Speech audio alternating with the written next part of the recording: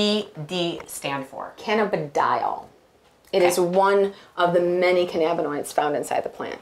Of them, the only one that produces a psychoactive effect is the tetrahydrocannabinoid, both 8 and 9. A lot of people like natural remedies, but I feel like there's this push-pull tug in society.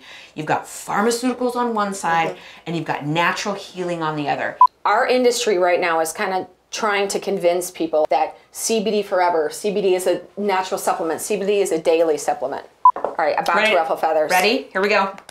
Lipstick drop. Nobody needs to be on anything forever. What? Right and now, you've got all CBD. those really cool antique medicines. If you go to her shop out in Matthews, she's got all these little antiques. She's not making this stuff up. Like, no, we it's collect so them. Cool. You know, my husband likes to joke, and he's just Calls like, me her drug dealer. Yeah, no, the kingpin. Kingpin. Yeah. She's like, I never realized you'd be such good friends with the neighborhood kingpin. I mean, I'm in the industry, but